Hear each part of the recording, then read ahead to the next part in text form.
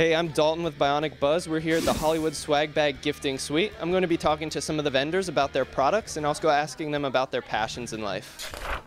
I just got to try out your product. It was really good. Can you tell me a little bit about it? Yes, this is Ramune soda. It comes in 5 flavors. We have orange, original, grape, strawberry, and melon. And it's really fun to open. That's one of the funnest things about this. Back before there were twist caps, this is how in Japan they kept the soda sealed.